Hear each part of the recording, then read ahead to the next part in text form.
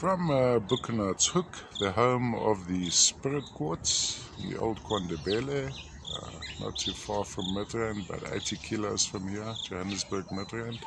Now what's so cute here, it's basically a plate of solid quartz with these tiny crystals growing on it. Now the Spirit Quartz typically has a central quartz crystal surrounded by smaller ones. Now there you have a big one.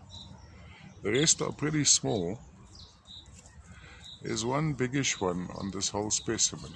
Almost a hand-sized piece, lovely color, a purple, almost a reddish purple.